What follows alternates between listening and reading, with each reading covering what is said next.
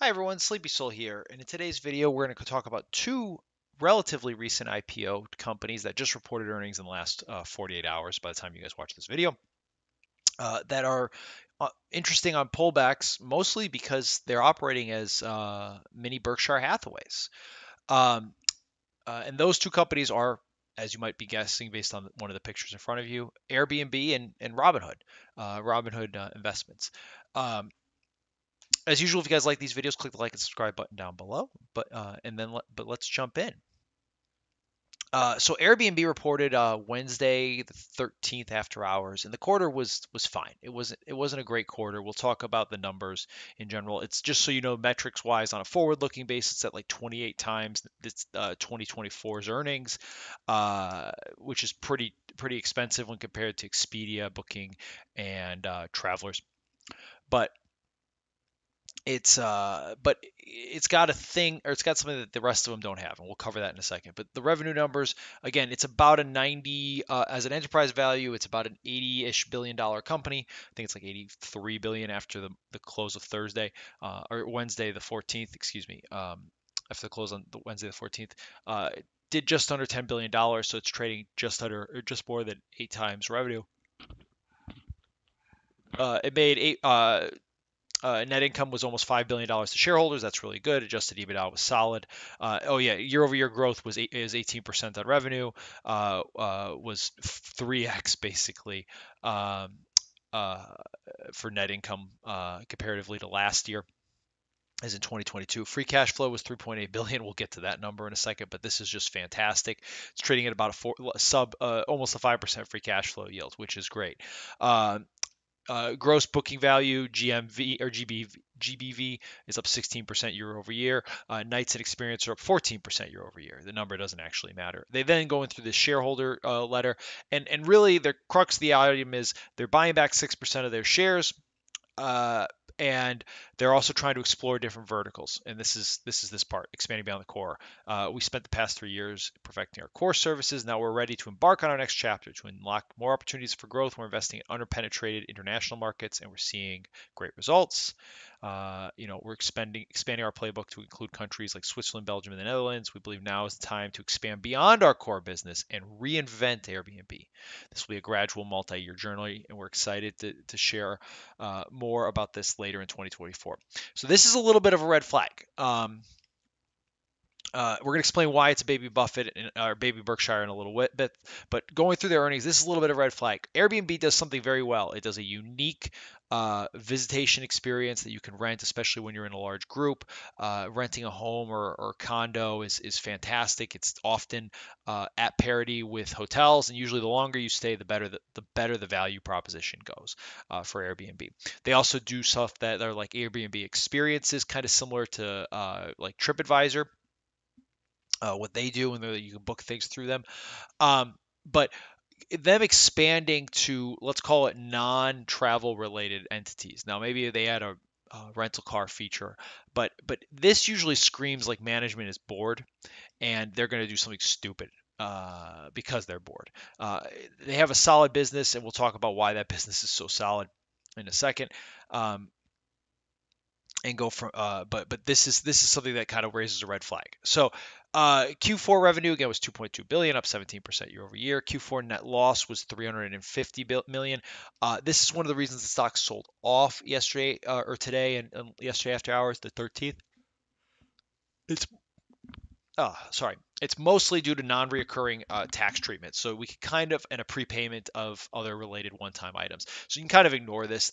There was the adjustment makes it positive. I do want to point out the free cash flow was $46 million, including the non-reoccurring tax items. So if comparatively to last year they did 463 million. Now obviously they had the adjusted, um, where is it here? The non-reoccurring of expenses of $1 billion. Excluding some of those on the net loss, it was 489 million positive. So they're growing. They grew the net income if you exclude the one-time items by about a third. So free cash flow you could probably estimate to be close to that growth. So you could probably estimate about $500 million of free cash flow if you adjust out the numbers. And then they repurchased $750 million worth of shares in Q4. Uh, there's some business highlights. We don't really need to focus on that, et cetera, et cetera. Then you talk about, what the app looks like. I want to point out what makes them interesting, though. You know, blah blah blah stuff about the trips. Um, Apologies. Where is the Here it is. Sorry, I apologize. I skipped right past it. Balance sheet and cash. So for the 3 months ending on December 31st, we reported $63 million of cash provided by operations and $46 million of free cash flow compared to 463 and 455 respectively. I already explained why there's a discrepancy. It's the one-time items. Um, as of December 31st, they had $10.1 billion of cash and cash equivalents, short-term investments, and restricted cash. They also had 5.9 billion of funds held for guests as of December 31st, 2023. So on that 10.1 billion, they're they're doing 125-ish million dollars a quarter in interest income. That's how much they're getting from that. So I noted up above. We'll scroll up here. Where is it? They repurchased 750 million shares. Now, this assumes no growth on their operation, right? This is just their balance sheet. They could, with current interest rates being the way they are, they could buy back $125 million of shares every quarter without issue, uh, basically for free, just because of interest that the income is throwing off on the from the cash pile. So that plus the 6 billion, which is another roughly what $70 million of money, assuming that number just kind of stays constant, but it's because it's held cash. It is probably invested in the short-term money market fund or at least a high yield savings of some kind. So you're looking at almost $200 million Airbnb is throwing off a quarter. That is a quarter. I want to be very clear. Um, because again, it's roughly $16 billion. 5% of 16 is 800 million. So 200 a quarter, 200 or 800 divided by 4 is 200 million, right? So that's how we get those numbers. So it's throwing off 200 million a quarter in cash flow. That allows them to buy back shares aggressively, and that's one of the reasons there's a multiple difference between like them and Expedia, which owns VRBO, which you could kind of make an argument, and it's kind of six of one, half dozen the other, that VRBO is growing faster than Airbnb, but that's not neither here nor there. They're both kind of growing at TAM. And Airbnb is still the dominant player, but you see that with the share reduction, right? So they repurchased 2.25 billion, and again, this is a profitable company. Airbnb does make money. This isn't like Peloton that has a big cash balance sheet. They're just pulling down that cash to fund operations. They do make positive free cash flow, and they're reducing stock, right? You can see here it's about a 2.5% reduction per year. That looks to continue. Again, they announced a 6% stock buyback. They're probably going to buy back about 3% a year. It's probably going to accelerate from the 2.5% to 3%, especially if you assume the stock price is going to be flat or down because the broader market index. If you think the stock's going to be up, that's probably going to be about 2.5%. But a $6 billion buyback is impressive given the market capitalization.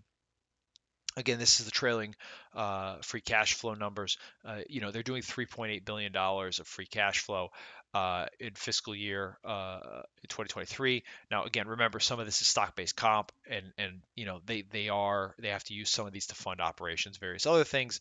So, and they are debt-free. That's the other thing to note. They are debt-free, so they don't have to worry about debt. So, they used a lot of this free cash flow plus the cash that's generating, and remember, some of that cash that's generating becomes this free cash flow. So, they're using 2.25 billion to repurchase stock. You could probably make an argument again. They're going to do about $3 billion run rate. Seems about right for Airbnb. Let's go want to go back to the revenue numbers. So they pointed out that the revenue for fiscal year 23 was up 18%. Okay. Here's the problem. It was up 40% year over year from 22 to 21. Now, 18% growth on a larger base is solid. Okay. It still grew at close to a what was it 1.8 or what sorry yeah 1.6 billion dollars in terms of revenue, so it was solid, like it was solid revenue growth. But the rate of change of the revenue growth was negative about 50%. So, again, from 40% to 18, it's like 55% actually exactly. So this is a little worrisome. If the revenue number continues to decelerate, again, it's trading at 28 times future earnings. It's a profitable company, so the investors don't need to worry about that, and the large cash pile keeps it supportive. But that's very rich to be buying a company that's seeing decelerating revenue growth. Just again, if you're in the camp that, and I mentioned this in my video about how the consumer is starting to reject higher prices, if you're in the camp that the consumer is going to start pulling back from discretionary spends, you might want to wait for a pullback to buy Airbnb, given the revenue deceleration. On the flip side of that, and it's not here, is operation expenses are going up. They went from 19% growth year over year to 27% growth. Now they said specifically it's related to a couple one-time charges. That's kind of take it or leave it in terms of what you believe, but it is an area that's growing when your revenue growth is slowing. And remember, Airbnb, the reason they are profitable is during COVID in 2020, they had to really right size the business. They did a massive round of layoffs, like basically the depths of COVID, because the business, like they were about to IPO, I think originally in like May or June of 2020, obviously couldn't because their numbers were just terrible. And they had to really, really focus on profitability. And that's one of the reasons why they have this massive cash pile, because they are now a profitably run tech company.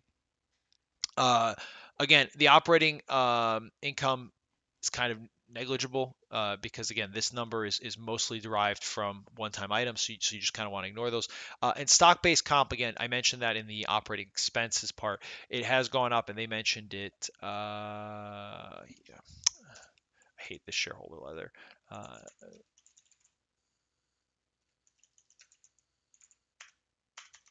Hold on, apologies.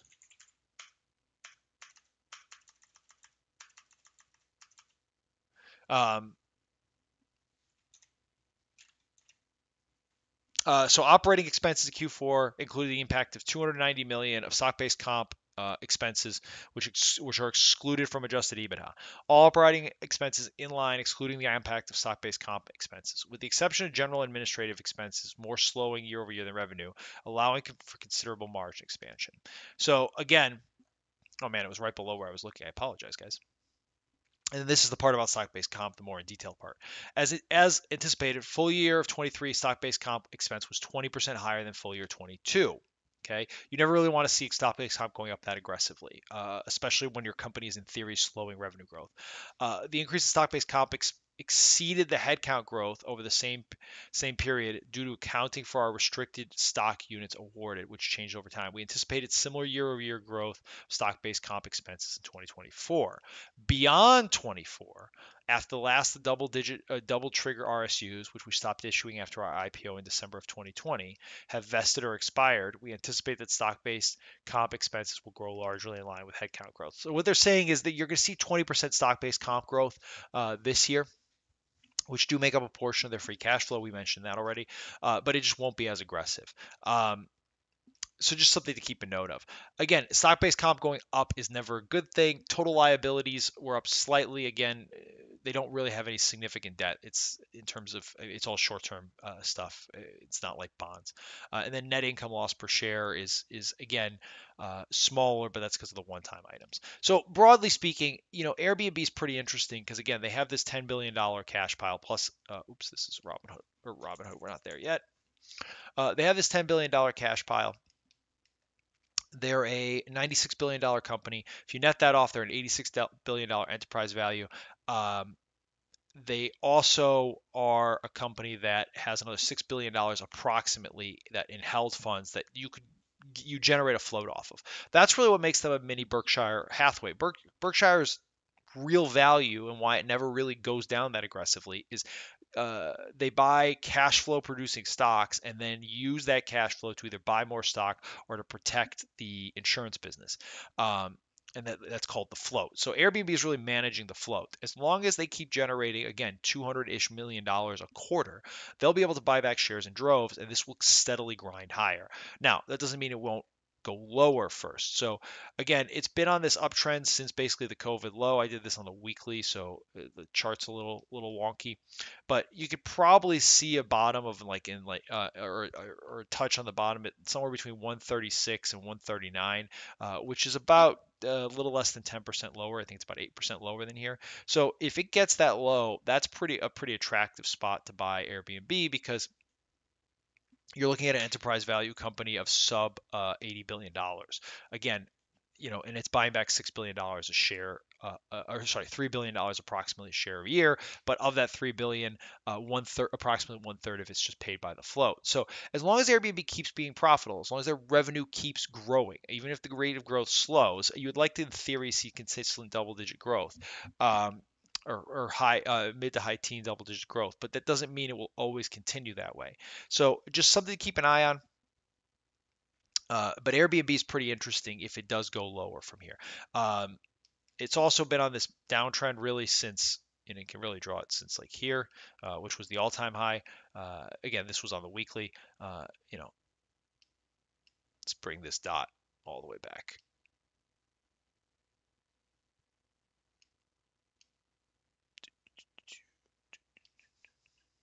Sure, a lot of fun. So, you can see that it might get up to 175 if it's there, or if you want to make this like a little more aggressive, you know, maybe you assume that's the high. So then it, probably explodes sometime in May at 150. So again, if you look at, if you want to put a downtrend there, you're probably looking at something at 175 in next year. But again, you don't buy Airbnb, or the idea of buying Airbnb is not, you're not doing it because, hey, this is an extremely high growth name that's going to grow revenue by 50, 60, 70% and grow EPS by 4, 5, 6x. What you are getting is a company that if it continues buying back shares at the same rate it's buying back shares, if it continues generating the same level of cash, the cash pile stays relatively constant. We're not assuming growth in the cash pile, just relatively similar cash pile growth. You're looking at a company that realistically will be probably close to 12 to 18% higher by the end of the year. And then even more so if you buy on any pullbacks. So this is a name that's pretty interesting. Again, given their cash situation, given everything else, it's not a name I would say, hey, you pound the table and say, hey, you need to buy it today. If we do get some sort of sustained pullback outside of just what happened on the 13th, but really an aggressive pullback that pushes us back, 3 to 5%, something around 480. It's probably likely this stock trades, down to here. So this becomes your buy zone. Okay. So just kind of something to be keep an eye on. Maybe the 200 week continues moving up, so you just grab it on the 200 week area. Again, this isn't like super sexy stuff, but it's just an interesting name that has a lot of cash, and it's using that cash correctly in the sense that they're managing it. They're managing it between that and the cash flow they're generating from operations. They're basically putting, I think the rate is close to 46%, which is very nice in terms of their expenses, assuming a $3 billion buy a quarter. So yeah, that's Airbnb. Next, we have Robinhood. Let's pull that. Oops. Let's pull that up here and then go over to the shareholder letter. So similar-ish story. So Robinhood, again, Robinhood's been a little bit of a mess because first of all, they're trading at 2 times tangible book. So if you're looking at this from a financial perspective, this is not a company for you. It's 18 times EBITDA, also not a company that screams cheap and buy. Now, that being said, net revenues are up solidly over the last 12 months. Obviously, the stock market's got kind of more interesting than just the 2022 years when it was pulling back. Operating expenses are up, though not as aggressively. EBITDA growth is obviously up as well. Again, Q2 was the high. You see, Q2 was the high in all 3 of these, and then they did make positive net income, though you'd like to see 4 quarters of growth. I don't, you can look at the levers. I really just want to focus on how customer rate is going ticking back up, which is good after 2022, and then really from 21 into 22 after the GameStop and AMC stuff, Robinhood has kind of stopped seeing outflows, and then asset under custody again. Part of this is related to just the stock market going up, right? Like it's the same with Schwab. As the stock market goes up, their AUM goes up. Um, but they specifically called out that they're pulling clients from Fidelity. That makes kind of sense. A lot of people who trade semi-actively don't like doing it on Fidelity. They tend to move elsewhere. Fidelity tends to be focused on retirement assets, which is also what Robinhood is starting to do. And that's the retirement assets are very important for financial custodian firms, and that's because they're sticky. If you open up an IRA somewhere, unless you're moving in for consolidation, it's highly likely you're not going to move that IRA very often, if at all. So here we go, or here we have the retirement accounts. Are going up pretty aggressively. They've over doubled in the last 12 months. That's really aggressively. Assets under custodian is 4x or 5x. It's fantastic, and retirement assets are going up as well, or per account are going up as well. Now the way they're doing this is they're getting a one. You can literally transfer your account and get a 1% match that they're depositing into your accounts. So it's free money, especially the larger the account. I think they go up to $100,000. So you literally could get $1,000 just moving your brokerage over to Robinhood. I don't use Robinhood, so don't hold me to that. But I think that's what they're doing. So it's a very apologies. It's a very aggressive form of marketing, but it's working, and people get kind of comfortable with whatever app they're using. Net deposits, again, we're growing at 21% and 27% over the last 12 months. Again, just solid, solid, solid. Though it does look like they are lapping. They're going to start lapping some higher numbers. So we'll see if the growth rate, remember this percentage is the growth rate, will stay as high. You want to probably see something that remains in the 20 to 25%. Again, just they're growing, right? Like I think I don't need to keep reiterating these points, but Robinhood is growing.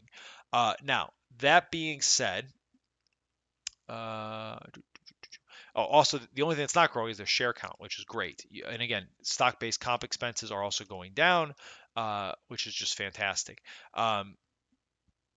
They're expecting a dilution of 2% annually. So that's or dilution is a negative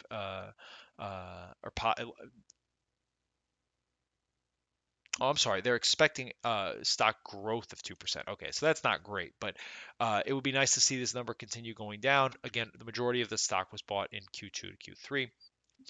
And this is why it makes oh my gosh, they have so many slides. Okay, this is why it makes Robinhood, again, another mini Berkshire. They have $5 billion in corporate cash and investments.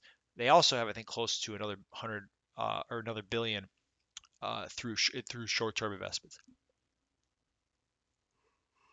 Plus, they have a $3 billion credit line, but you don't actually want to touch that, especially given their cash pile. But again, this is a market cap company that is, where's market cap? 11.57. So that's important because the 5.3, really, let's call it 6 when you add in the short-term investment numbers. That's generating enough income to basically slice that 0.07 off of the share count every year just through interest expenses. Now, you'll say, Sleepy, this number's going down. It's going down, but they clearly use it to rebuy stock, right? And they say it right here. They purchased 55 million shares of Robinhood stock for 600 million. That's where this money went. Okay, I mean it was basically in line at $6 billion until they started aggressively buying back shares. And I don't think that's a bad thing. I'm going to say right here, I don't think it's a good thing to buy them at this level, which is like 13.5. No, no in there. You don't want to buy any shares there. And the reason is, again, it's at 2 times tangible book value. You buy back shares as a financial firm to increase tangible book and increase that multiple. If you assume 2 times tangible book, that means when you're buying shares back, that means your shares only having half an impact. You really want to be buying shares here. And that's really how you manage share buybacks as a financial firm. The closer you could get to tangible book or under tangible book, like in the case of Citi, uh, the better the more accretive these share buybacks are to the underlying entity. So Robinhood's been in this like 2 year, and I talked about Robinhood last summer when I talked about how you know Carvana I thought was going to rip higher from $30 and ended up hitting 50, and how Rivian was done. You guys can go watch that video. I think it was in early July. Um, and the Robinhood's been in this basically since the IPO, right? Like so, the IPO they get this short squeeze up here to $85, and then it's been all downhill ever since, right? So it just, and since really, so they IPO'd August of 21, basically since Jan of 22, they've been flat. They've actually been down a little bit. So we're working on a 2 year base right now. Now, that being said, again, similar story to Airbnb. This is not a company I'd go out and buy right now. I think that you can even because again it's a red candle, right? You can assume we're going to retest at $12, which is where will fill this gap. You can probably go maybe along a little bit at $12 if you can get it down here where there's a lot of support in this area, which is about 10.50 to 11. That becomes very attractive. Again, they'll be at 1.4 times tangible book at that value. Again, and again, the market capitalization in terms of cash become a very attractive, buy for not just you, but it's likely that Robinhood will start buying back shares again because it's very clear they're trying to defend the 200-day moving average. That seems to be where they're aggressively buying, and you see that because here and here are the really aggressive areas they seem to have bought. It's not a bad thing. It just is what it is. So again, I think if you can get it in the $10.50 range, that's pretty attractive. Again, it's 30% pullback from here, but Robinhood is a high beta. See, it's beta of 1.74, so that means if the market pulls back 5%, Robinhood's pulling back at least 8 to 9%. Much more likely it pulls back much more aggressively than there. So, again, this is not a name I would go long right now, but if they manage their float correctly, and again, and then you have these numbers, and these are the December numbers. Again, growing funded customers, growing assets under custody, growing cash sweeps, growing net deposits, and they don't pay cash on or cash left in their checking or people's investing accounts, so they're good there, like IBKR does. So that drains the equity notational volumes. Kind of flat year or over the last 6 months. Options contract. This is probably something that you don't want to see growing, and it is year over year. It's growing 40%, month over month, 10%. Crypto is something you would like to see, and again, crypto's been in the news, so year over year is up 2.5, and month over month up 63, and margin volume is fine at 13%, and month over month at 3%. Again, margin's not something you really want to see too much of because the more the margin goes up, eventually that'll all wash itself through the system, and that'll cause Hood to lose assets under custody. It doesn't mean you don't want anyone on a margin. Margin is a good cash generation of the business, but yeah, again, these are all numbers that are growing in the right direction, or going in the right direction. They're also growing, but going in the right direction. That doesn't mean you buy it right here, but it's something again with their large cash balance. They're throwing off again, 100 what is it, $30 million a year. Do I have that right? Yeah, no, $300 million a year, excuse me, $300 million a year in cash. $300 million a year in terms of shares is approximately, what is it, 0.3. So it's 1/4 and then 10%, 2.5%. So they can buy back 2.5% of their float every year just from the cash position alone. So, and that assumes they don't need the cash to run their business. And again, their business is inflecting positively. You saw that at the beginning here, way here. net income is now positive. So as long as this number stays positive, they're able to buy back shares using just the interest from their account. So again, if interest rates go higher, CPI was really high yesterday. If interest rates go higher, Airbnb and Robinhood should not go down, and if they do go down, they should be buys because they then make more money off their cash. Now, obviously, there's other considerations like if a recession happens, you probably don't want to be long too much of Airbnb. But that being said, if the stock market keeps going up or just keeps just being in the news, Robinhood will continue doing well. Airbnb will continue doing well because of the wealth effect, and these will keep being interesting companies given their cash position. So these are the two little baby Berkshires, and little. Hopefully their CFOs are mini Warren Buffetts, and things will go well. But if you guys like these names, or these are kind of two more, I don't want to say under the radar names. Everyone knows they are, but they're not names that like I would normally cover or names that most like quote unquote fundamental guys would look at. But Airbnb kind of looks a little inexpensive. I would like it about 10 points lower. Robinhood is not inexpensive, and I would like it, $2.5 lower. And if either one gets there, they're probably solid buys for the long term account. Again, these are not go on and buy with both hands today. I want to be very clear, unlike some of my other videos. Uh, Anyways, my name is Sleepy Soul. Again, if you like these videos, please click the like and subscribe button down below. Give me a shout. Shout me out in the comments with any names that you think might be similar to mini Berkshires. And I will talk to you all soon. Have a great rest of your evening. Peace.